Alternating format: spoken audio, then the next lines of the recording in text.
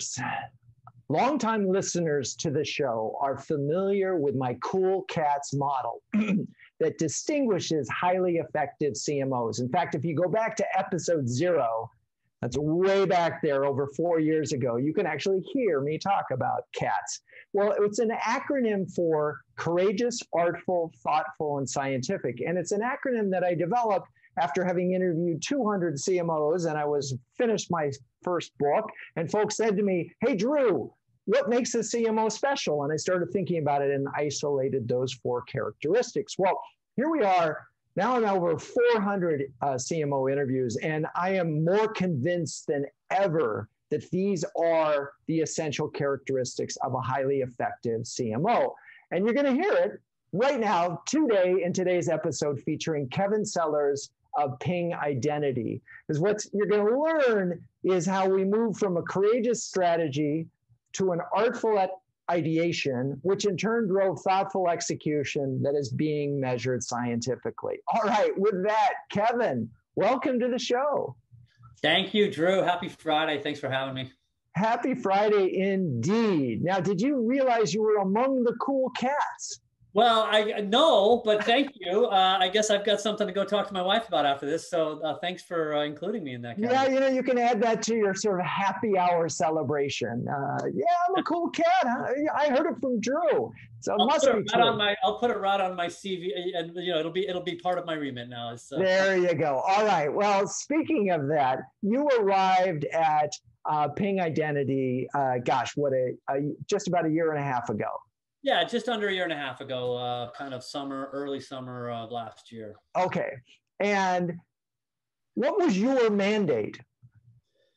Well, the mandate was, you've got this company that's kind of post-startup. It's a couple $100 million of ARR, but yet not growing at the rate it could, mostly because it was still so unknown. So one of the big things they were looking for was somebody that could come in and really help sort of define a brand platform and strategy for them and really help drive them into sort of the much broader awareness of the technology they deliver and kind of who they are. So that was the biggest part of the remit, among, of course, all the other things, grow revenue and, you know, all the other things you got to do. But a lot what's interesting to me here is that many times CMOs on this show, when I ask them what their mandate was, it was drive demand. Yeah. And what's interesting about your background is you have the brand experience because you spent, what, 12 years at Intel? Actually, 23 years. Oh! Yeah. A lot of it in brand, both international and global, and also in advertising and so forth. But yeah. So, and to me, when a CEO asks for awareness, yep, what's interesting there is that one of 2 things happened. He checked into a hotel and they hadn't heard of the company. He went to the country club and somebody hadn't heard of the company, or the sales guys finally complained and said, "Nobody's heard of us. This is costing us business." Right. Because otherwise, it feels like the world of technology of marketers is about come in, drive demand, like as if awareness was not a part of that, as if brand recognition wasn't important. And it always cracks me up that there was this notion that you could generate demand without awareness. I totally agree. And it's interesting because I don't think people appreciate what awareness does. It's not a vanity play. What awareness does is, especially in a B2B world where awareness actually gets you into the short list. You can't win business if you don't even get a chance to bid on the deal, right? So initially it plays into the demand that way, but it also does so much as a multiplier to your demand gen efforts. You know, if you show up at the door, knock on the door and say, "I've got this really cool product, will you buy it?" Yeah, you'll sell a few. But if you're showing up at the door and people know who you are and a lot about what you are all about, and you say, "I've got this really special thing I want to sell you," your effectiveness goes way up. So it really is, it's not just about being more known. It's about making that funnel much bigger and ensuring that your demand activities are more effective as a result. You know, it's funny, as you were telling that story, I actually thought back to my first client in advertising way back when. I can age myself, I don't care. 1979, my first client was Century 21 Real Estate. And at that time, They had over 7,500 offices, and every single agent and broker wore a gold jacket.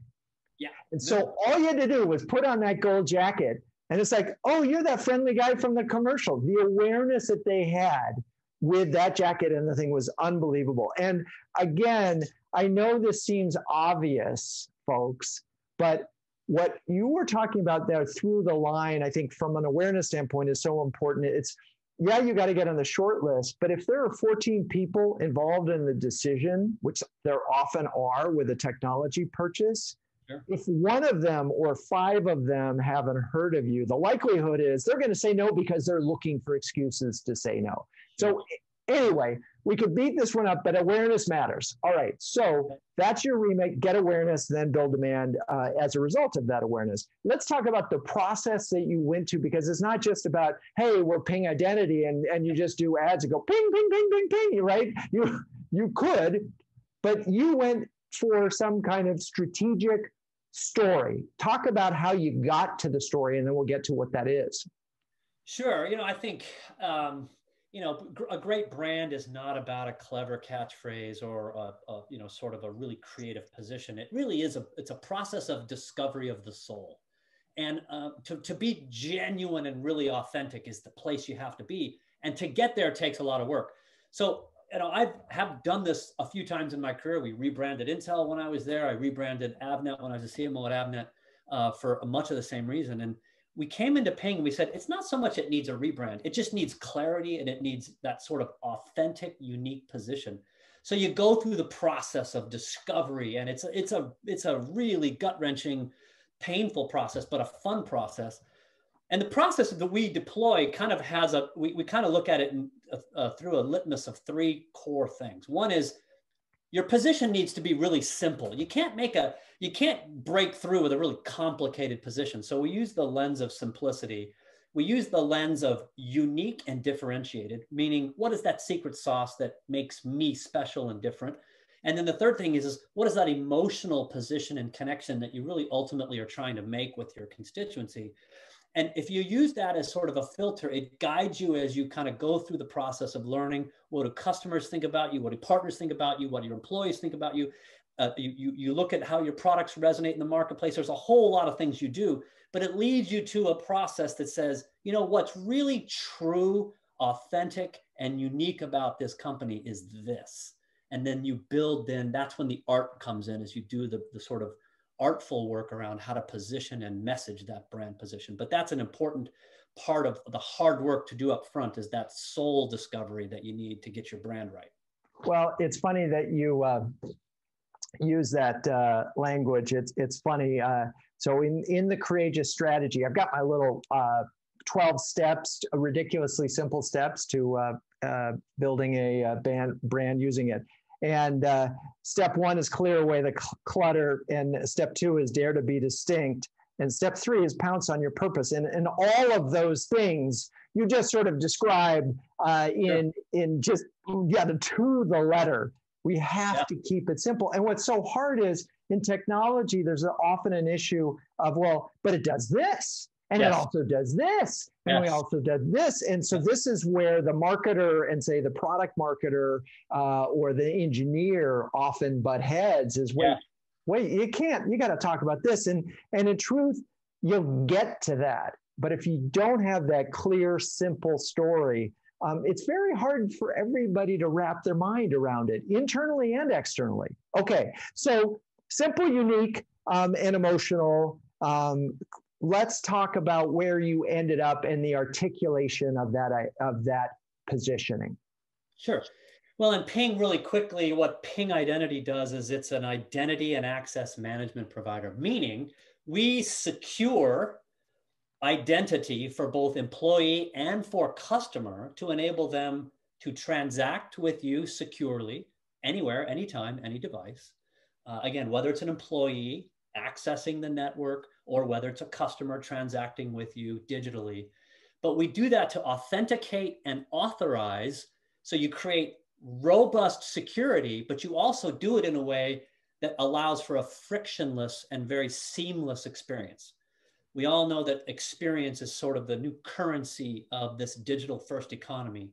And so the technology that we provide allows for both a great experience, but a robustly secure one as well. And so the process led us to this place.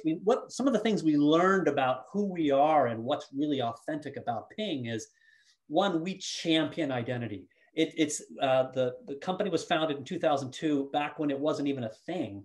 And so we pioneered this notion of identity and managing and securing at the identity level. So what that means is, instead of building walls to keep the bad people out, break the walls down. We don't care about the walls anymore. If I know that it's Drew and I can authenticate that it's Drew, then I can enable you to have a great experience with me, a secure experience with me, whether you work at this place or whether you're trying to transact with me.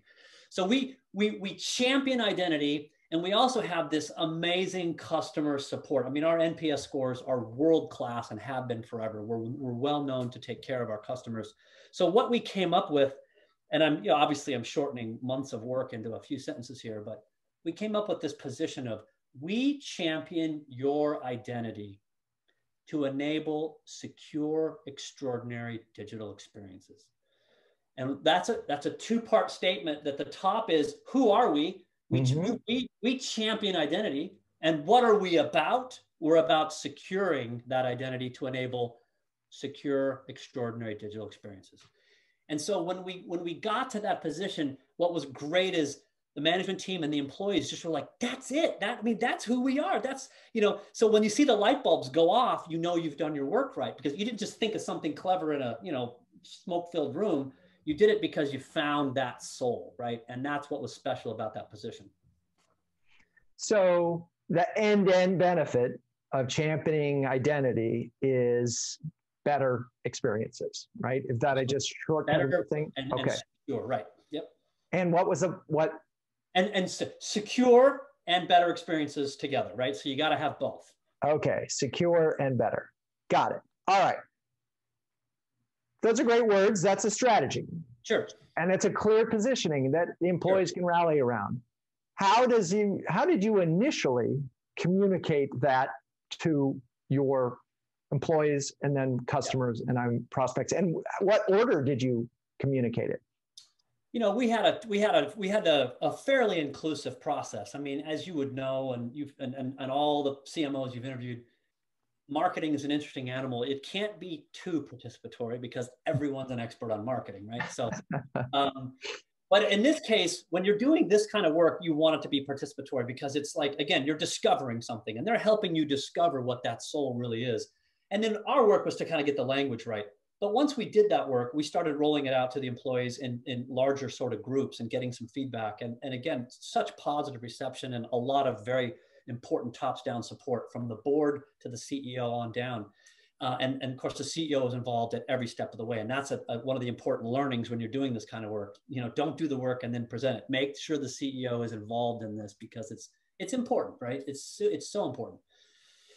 And as we rolled it out, obviously that, the light bulbs turning on was really, really gratifying. And so we kind of knew we had it. But now, and what I like too is no other player in our space was talking like this. That's an important thing, right? I remember when I presented this to the board, there was one board member particularly, he said, but we should just tell everybody that we're the trusted partner.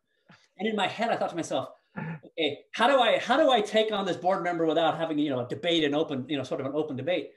But that's what everybody says. Yeah. And marketing isn't about showing up saying what everybody else is saying, right? You've got to have yourself a position that is uniquely special to you. And so I kind of took that feedback and quietly and politely ignored it. But that's the thing, is we found something not only that was true and unique, but it was also very differentiated. It was language, it was tone that was not what everybody else was saying, because everybody else talks about their products and they talk about, how trusted those products are. And this was a different approach, right? We're about championing you, championing your business, championing your customers. And so we knew we had that right. Now we have to get into execution, right?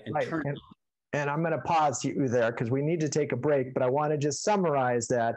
So first of all, key thing was you weren't the hero of the story, right? You're helping others. This courage part is this moment where you dare to be distinct. This is the moment where the board guy says, well, can't we just say what everybody else says? And that's the courage moment, folks. That is what I mean. You have to be able to stand up and defend distinctiveness, because if you can't do that, if you're going to not fight that battle one way or another, you are not going to help your business. And, CMOs don't have that much time generally when they're, but if you don't have the courage, dare to be distinct, you got a very short window, because you're just going to be saying the same thing as everybody else. All right, with that, we're going to take a quick break and we'll be right back. Okay, we're back. And we've been talking about the need for a courageous strategy, which you defined as being simple, unique, having some kind of emotional hook. As it turned out, it also meant putting your customer at making them the hero of the story as opposed to your brand. Now let's get to execution. Oh, and one other thing that I wanted to mention is that marketing is a game of we. But you're right. You can't just say, hey, everybody submit your ideas, because it just doesn't work. I mean, they're not all language. They're not all designers. They can't keep it, because then you have this mishmash, too many cooks in the kitchen. So, but they need to feel like they're part of the process, and they need to embrace it. So somehow or other, you have to get them involved in the beginning. I love the fact that your CEO was involved. You're absolutely right. When it comes to rebranding, if the CEO is not involved, then what happens is you go out there with it and the CEO just ignores it and it dies. So, all right. So let's talk about execution now, because I know there's sort of two things that you did. There's the first stuff, and then I want to get to the really fun stuff that you ended up doing after that. So let's talk about the first stuff you did. Well, the first step was, okay, how do we take this and turn it into, a story that can be told across obviously multiple channels? And so we went off and created, again, some very, very unique content that really focuses on championing identity and and demonstrating what it means to have a really great experience. We did it, through all of the different types of assets you can imagine. And I remember the best, most gratifying part was when we took this whole idea into a sort of a manifesto video as a kickoff, and showing that to all the sales force at our sales kickoff. In January of this year was, we got a spontaneous standing ovation. Again, it was because we tapped into that emotional connection, right? We talk about identity. It's an interesting thing, because there's only one Drew. There's only one of you, and that's the only thing that you actually authentically own. Now, somebody may say, well, but I can get my identity stolen. Well, really what you're getting is your identity mimicked. Mm-hmm. No one can take your identity. And it's the only uniquely personal thing that there is. And so there's already built in sort of an emotional thing there. And when we talk about how we champion that identity to enable the next generation of business, it's a powerful, powerful concept. And it's already built in with emotion. So we just told that story, and we showed how identity can come to life. And it was a powerful thing. And then we just, like I said, we built a campaign. And what was great about it is, because it was so distinctive and distinctively different than the tone and the types of language that our competition was using, the performance was outstanding, right? Our engagement rate was 2 and 3x industry benchmarks across all asset types. We felt really, really good about that first round of creative. And yet in my head, I knew that we just were still missing something, right? We were still missing something. And that kind of, led to that second chapter. So this January you do that, I love that manifesto to the employees. Then I'm imagining there was some communication to customers in getting them involved. Then at what point, now COVID hits in March and April, and that's got to mess things up a little bit. Did you have to adjust as a result of that? Well, we actually ended up launching it full scale in April, right in the middle of COVID. And so, we did some tweaks, obviously. It was funny because everybody stampeded to the space of, in these unprecedented times, and we're in this together, right? And so we thought, okay, let's not go there, as it'll be, again, a sea of sameness that we want to avoid. But we did a few minor tweaks, but what we stepped back and we had to reevaluate and go, okay, we're in the middle of a pandemic. Is this the right message to send out? And we came back and said, yes, it's incredibly human. It's very optimistic. And it deals with the foundation of what COVID is really saying, which is you better be, as a business, able to engage both in customers and your employees digitally, or you're going to die. I mean, it's, digital transformation because of COVID moved from important to strategic, and then from strategic to existential.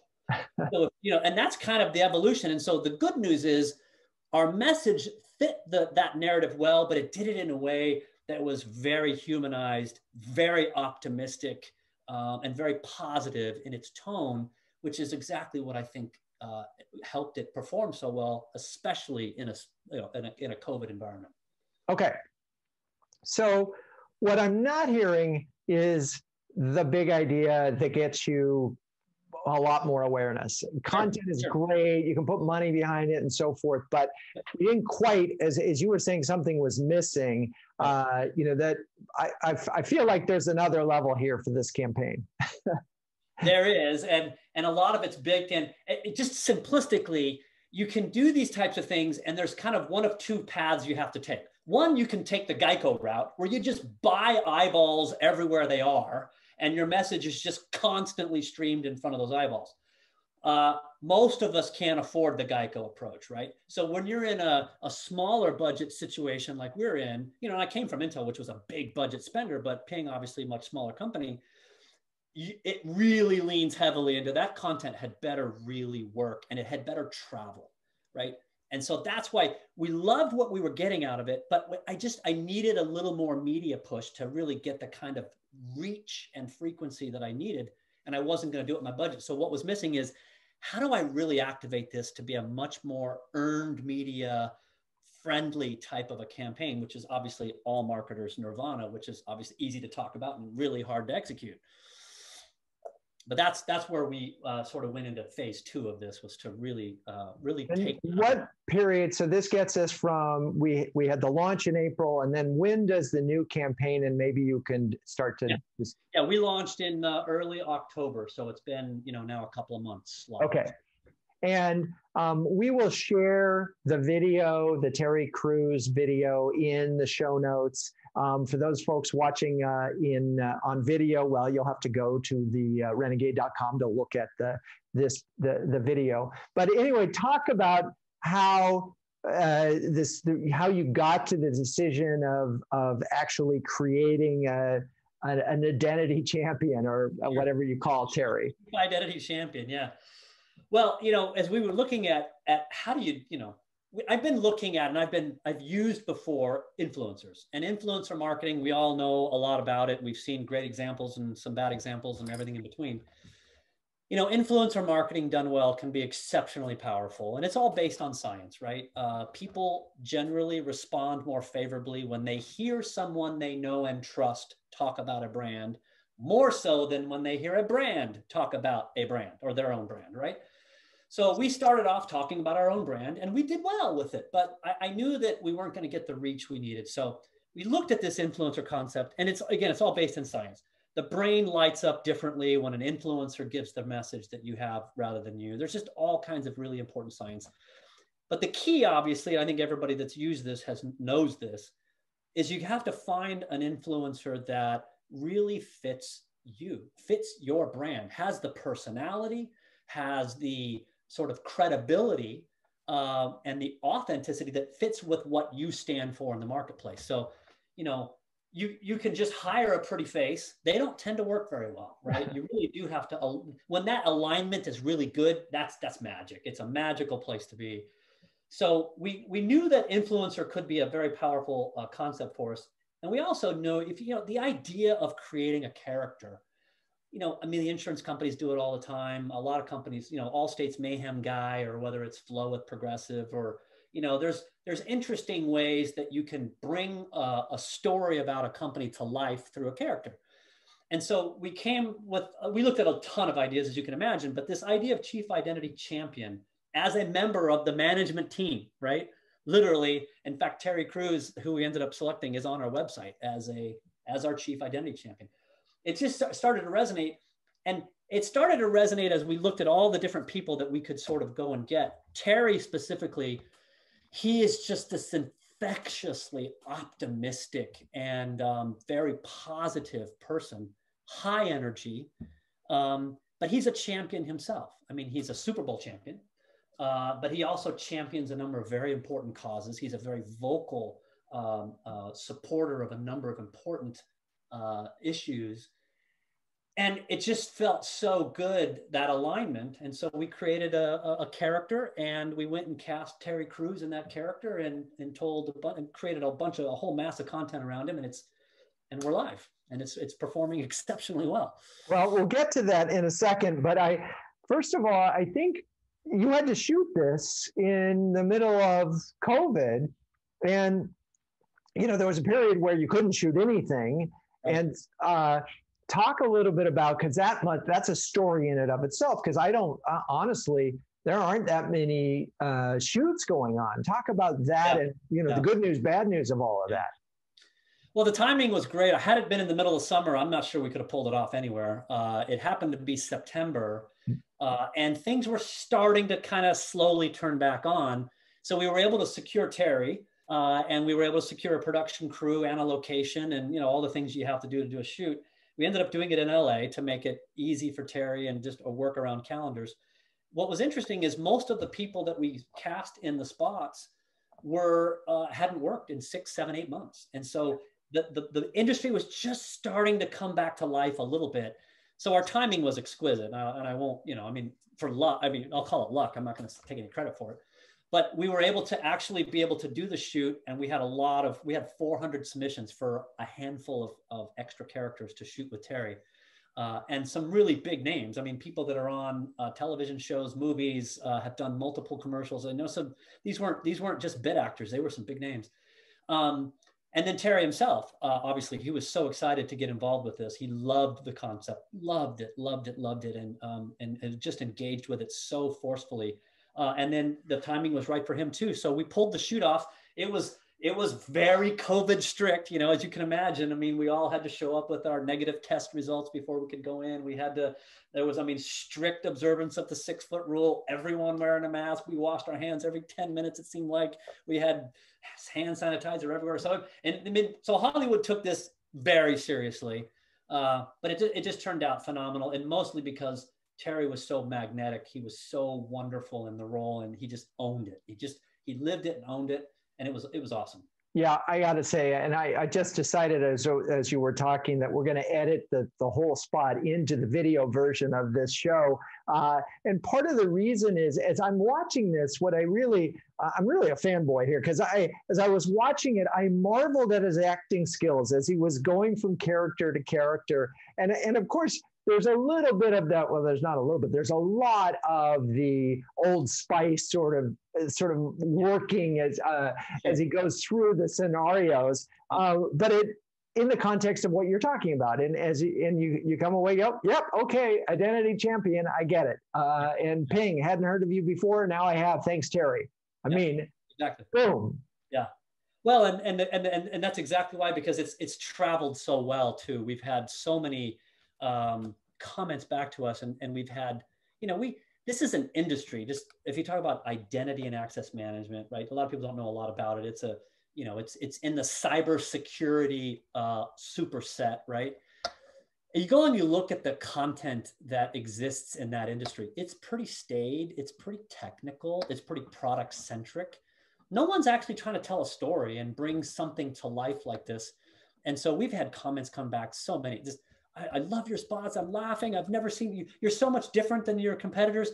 And it was almost like a layup in many ways, because we're so, this is a space that focuses on safety, right? And so by definition, the marketing tends to be safe. Right. And safe is easy, and safe is easy to sell into your management team, but it's also not something that's going to really differentiate you in a way that's going to create attention. I mean, at the end of the day, what are we trying to do as marketers anyway?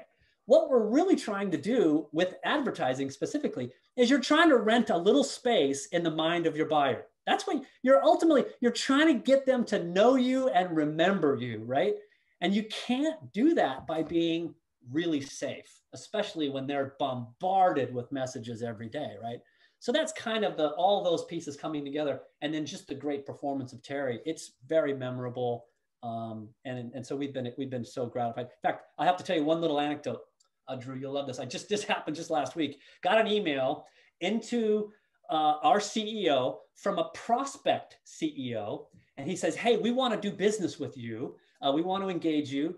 Can you connect me to the right people? Because we want to have, and he quoted, sweet, secure digital experiences, which is exactly what Terry says in all of our spots. And I just broke out laughing because I'm thinking, we got a CEO of a prospect company quoting our chief identity champion in an email to our CEO about wanting to do business with us. So we're getting, and I just had one yesterday came in, same thing. So it's really, really gratifying to see the traction that it's gaining. That's awesome. All right, we're going to take another quick break. And when we come back, we're going to talk about the scientific method of measuring this kind of thing and what you need to do if you hope to make the case 6 months from now that this was as successful as we're talking about now. So stay with us. Okay, we're back, and let's just set the stage. We had a great strategy. We did a lot of work on. We had an initial round of execution that showed that the idea had promise, but the execution wasn't as distinctive as it could. Find a spokesperson / character / influencer that perfectly matches the brand, tells the story in a highly effective way. Great. We have anecdotes that suggest the program is working, but I know that anecdotes alone, you can't eat anecdotes. So let's talk about the measurements that you've seen so far and what you expect, brand tracking, for example. Do you have that in place? Yes, we will do that on an annual cadence where we'll do not only brand tracking, but we'll do brand surveys to measure awareness and so forth. So yeah. So brand tracking essential, because if we're really talking about awareness, now we have to, it's not going to be against the entire universe, but against your target audience, did we move the needle? So you have to have some kind of brand tracking in place if you're going to sell an awareness. Okay, let's talk about the surrogate often for awareness would be some kind of a share of voice and website traffic. Let's talk about those. What are your next metrics after awareness? Well, it all boils down to, what I always talk, especially when I'm talking to the CFO and the CEO, the conversation is, look, marketing exists not to do fun campaigns. We exist to acquire customers, full stop. Everything we do is about the acquisition of new customers. Now, there's different tactics and different things that you sequence in market and different choreography of messages and so forth that you construct in a way that sort of optimizes that. And so we have a pipeline that we look at, and we have all of the funnel that you would, that you know good and well, that we sort of cover. The investments we make in awareness are not about making us feel good and not about having a good time and not even, about hiring some famous person. We are trying to expand awareness to drive new customer acquisition. So what we do initially is we measure our marketing ROI across the whole funnel. And that is something we take to the board on a regular basis. We track our MROI very, very closely.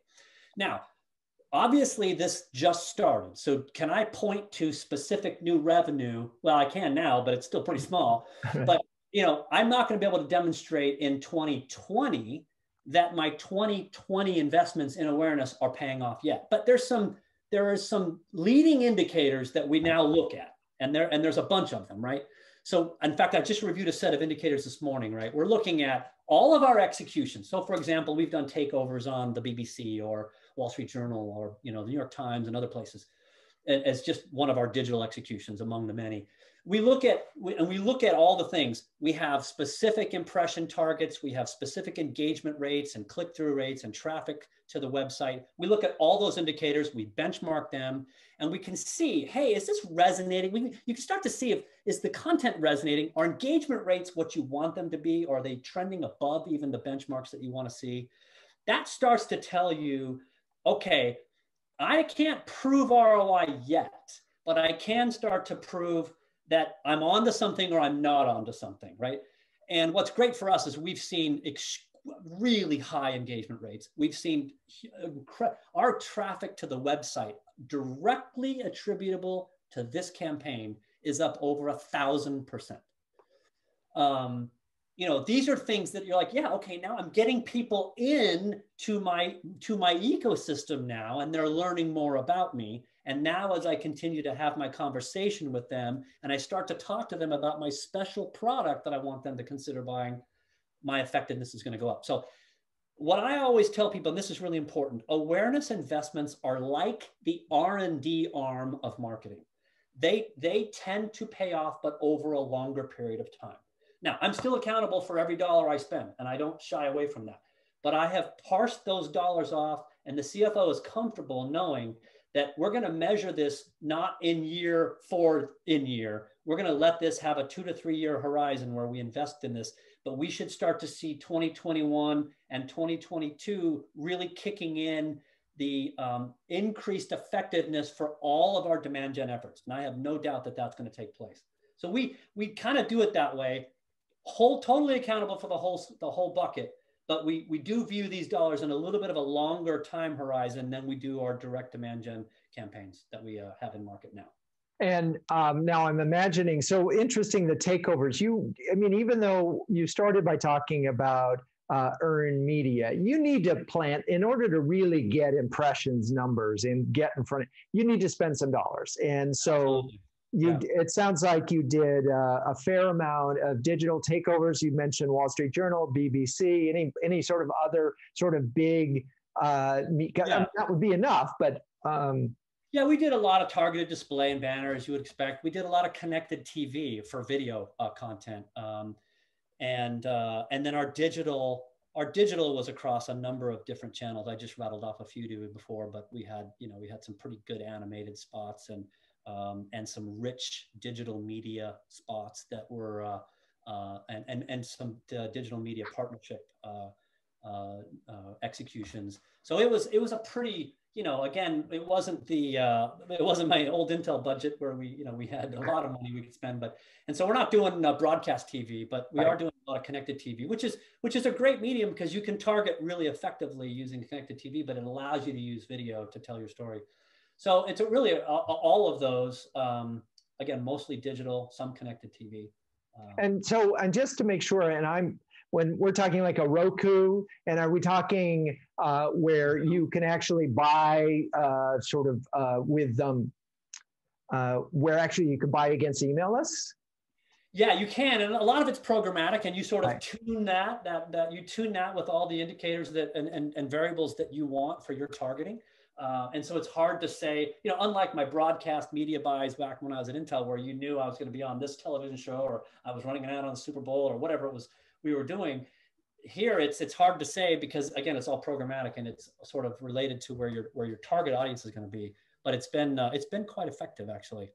We're seeing, for example, it's one of the things we look at, back to your metric thing. We look at the spots on YouTube, for example, and we look at, okay, great, I got a bunch of views. That's awesome. But what's my retention rate?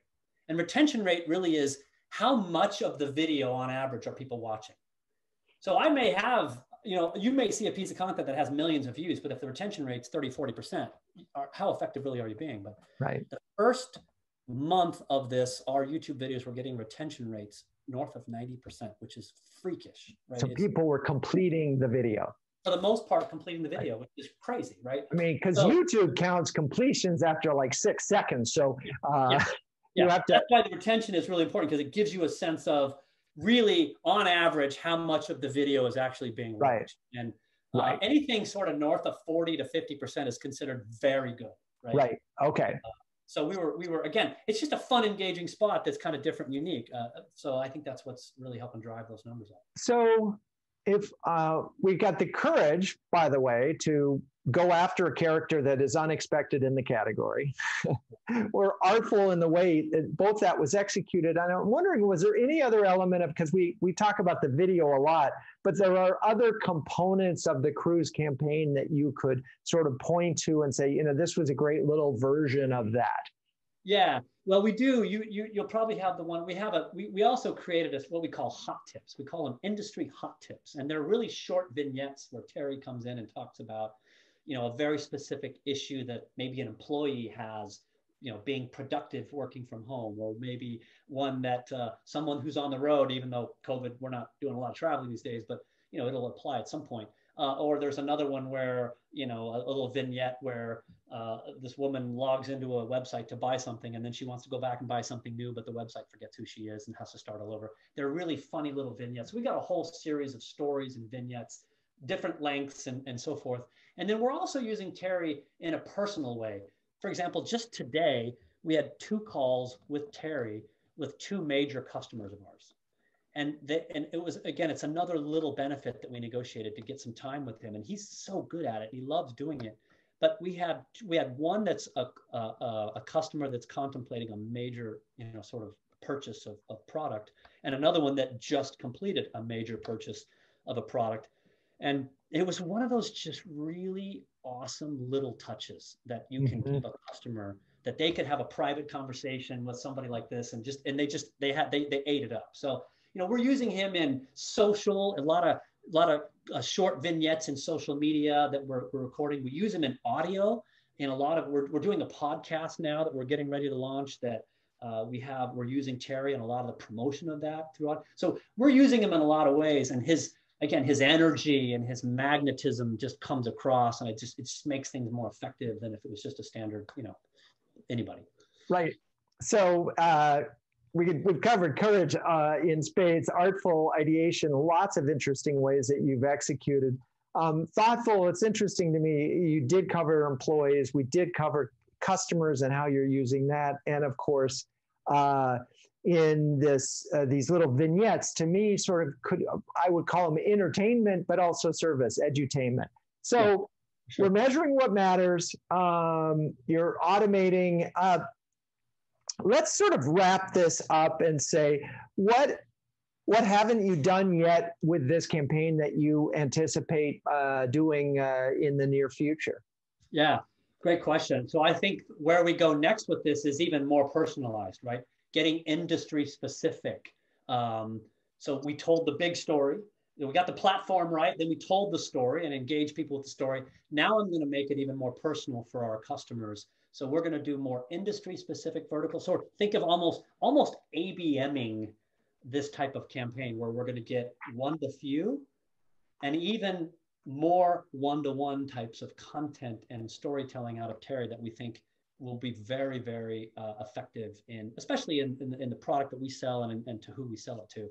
So that's kind of where we're headed with the next evolution of this, is even more refined and targeted and specific and custom. Right. So create the halo, big idea, then we bring it all the way down, and now we're in it's generating demand, and it's completely connected to the bigger idea, which is amazing. That connective tissue that's so important in all the marketing that we do, and it's easy to separate each piece of that, and you really, really have to think about how do they work together so that 1 + 1 + 1 starts to equal maybe 4 or even 5. So that's what we're driving for. Very cool. All right, we've got a bunch of CMOs listening, and they're going, "Oh man, I'd love to do something this cool that builds awareness." So let's give them 2 do's and a don't in selling and awareness to their CEOs and boards. Well, I think the most important thing I did that was so helpful was rely on data. There's a lot of great data out there that helps you make your case. Why awareness is so important. And always couch it in, and this is what I mentioned earlier, it was so helpful with the CFO. He knows, because he hears me say it all the time, and we talk about it all the time. All of this is targeted at acquiring new customers. It's all about growth. It's just how you go about it. So don't parse off an awareness campaign as some sort of this thing over here that's kind of our feel-good marketing. It's not.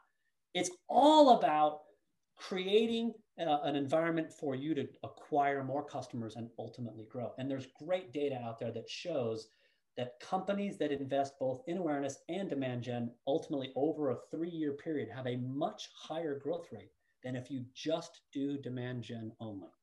And the problem is so many people are very short-term oriented with marketing, which is why CMOs have the shortest tenure in the C-suite, because there's an impatience that's growing. So it's tough. It's a tough sell because they don't want to hear that you're going to help drive demand over a 3-year period. They want to know about what you're doing tomorrow.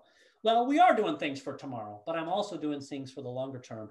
And thankfully, if you construct that story well and you really work with your CEO and your CFO, they're both big supporters of this now. So when we go in front of the board, it's actually gone very, very, very well. That was a bunch of to-dos. Sorry, I think that was perfect, and I think that's a great place for us to wrap up this show. It was Byron Sharp, Professor Byron Sharp, who wrote the book, How Brands Grow, is smiling as he's listening to this. Hey, Byron, or Professor Sharp, here's another case for you and shows that it works in B2B. All right, Kevin, thank you so much for being on the show. Thank you, Drew, for having me. It was great. Love to do it.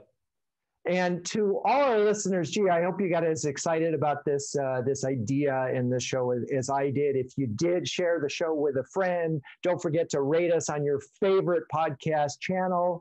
And then I'm going to wrap it up with Renegade Thinkers Unite is written and directed by Drew Neisser. Hey, that's me. Audio production is by Sam Beck. Show notes are written by Melissa Caffrey. The music is by the amazing Burns Twins, and the intro voiceover is Linda Cornelius.